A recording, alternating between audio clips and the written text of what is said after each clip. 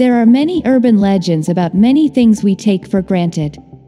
We think they are true, but they are actually misconceptions, including some about pee. Number 1. You can drink piss. Survival experts often advise against it, even under extreme conditions, because it contains about 2% salt, which can exacerbate the effects of dehydration. Urine therapy, which involves drinking urine or rubbing it into the skin or gums, isn't currently recognized as beneficial by any medical body. On the contrary, diarrhea is a common adverse effect of drinking pee, which is owing to it being less sterile than it is often supposed to be. Urine is essentially a waste product, consisting of a mixture of water and substances that your body has already worked hard to eliminate. It is a common belief that urine is sterile, which it normally is if you don't have a problem with your renal tract, Dr. Zubair Ahmed explained. However, once it leaves the body, it can be contaminated with certain bacteria, and ingesting this bacteria can make you feel unwell and can lead to serious complications. Urination is one way where our body gets rid of toxic byproducts, he explains.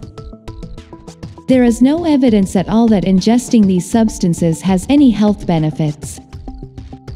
While drinking a small amount of urine is unlikely to be hazardous to your health, there is not enough modern evidence of its efficacy to suggest drinking it is healthy.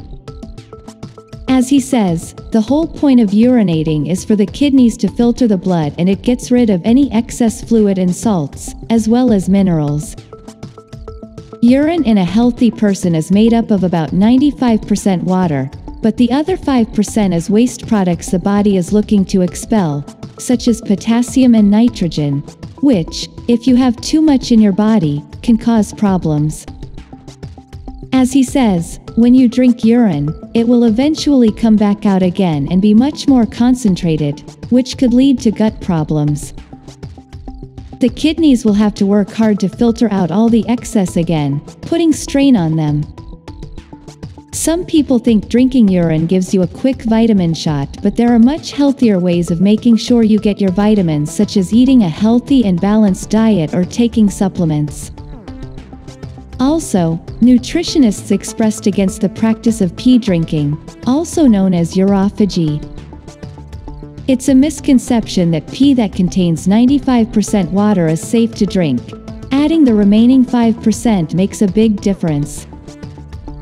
Some of the waste products excreted via urine, such as nitrogen, sodium, and other minerals, may cause issues such as dehydration if they are consumed excessively, says Carrie Filtness, a nutritionist.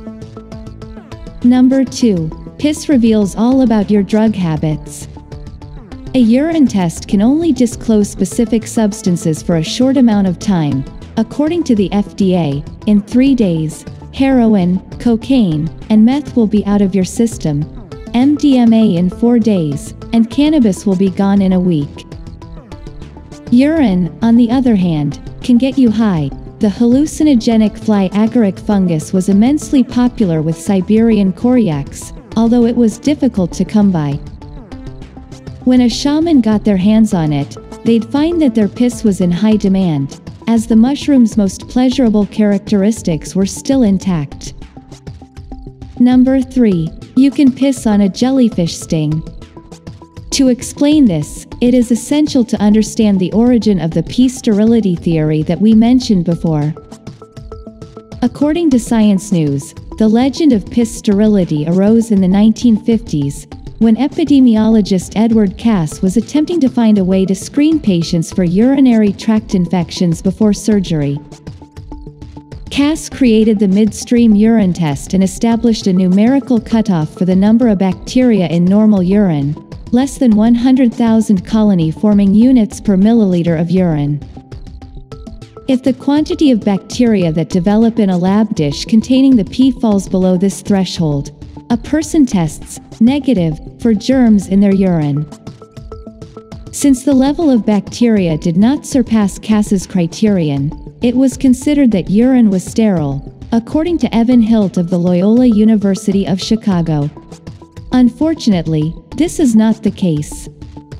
The Hilt and her colleagues, according to the same report, employed a more contemporary technology to detect tiny quantities of germs in normal urine. They placed urine samples in lab plates and allowed the germs to grow in more hospitable circumstances, and more than 70% of urine samples included bacteria, with at least 33 different species of bacteria at the genus level in normal urine. Even so, according to Bob Cooper, one of Australia's finest survival specialists, the fact that pee isn't completely sterile doesn't rule out using it to treat cuts and wounds as a last resort. Simply avoid exposing the piss-soaked wound to the sun because urine may become septic quite quickly when it comes out of the body, he told ABC. So, if you've been stung by a jellyfish, pissing on it isn't a good idea. On the jellyfish's skin, cells called cnidocytes contain organelles called nematocysts, which contain venom. When you get stung, some of these are likely to attach to you, and bringing in fresh water will likely exacerbate them, causing more venom to be released. Therefore, pee is significantly less likely to be useful than rinsing with salt water. Number 4. You should go to the bathroom if you need to piss when you wake up. Micturition syncope is a condition that causes you to pass out when you take a big piss. It's a little mysterious, but it's considered to be caused by blood pressure dropping suddenly after a big wet release. It can be a recurring problem or a one-time occurrence. It is recommended that those who suffer from this disease avoid alcohol, pee before bed, and take their time getting up to urinate. Additionally, pissing when seated reduces the risk of falling and harming oneself. Number 5. Always lift the seat before pissing. Certainly, pissing on the seat and then leaving it there is not a pleasant experience, especially for those who come after. However, even if the seat is raised, urine is still flying everywhere. Even a well-aimed stream can cause splashback, with as much as 7,550 drips of urine falling into the rear of the bowl from a huge piss. Tad Truscott, a professor of mechanical engineering at Brigham Young University, stated that a male of normal height urinating into a typical toilet while standing will launch small droplets out of the toilet and onto the floor, cupboards, and shower curtain. Anyway, there's another risk, which is the possibility that the seat will collapse and crush your penis. In the United States, there were 13,175 visits related to collapsing toilet seats between 2002 and 2012, with 68% of them being crush injuries. Although the vast majority of these were young boys who suffered little bodily harm, and only 5 of them were adult penises. Many problems may be solved by installing splashback-free urinals in residential bathrooms, but the most practical answer is to simply sit down on the toilet. According to a 2014 study, it may be helpful for men with prostate problems because the preferred abdominal posture makes it easier for certain guys to squeeze out every last drop of pee.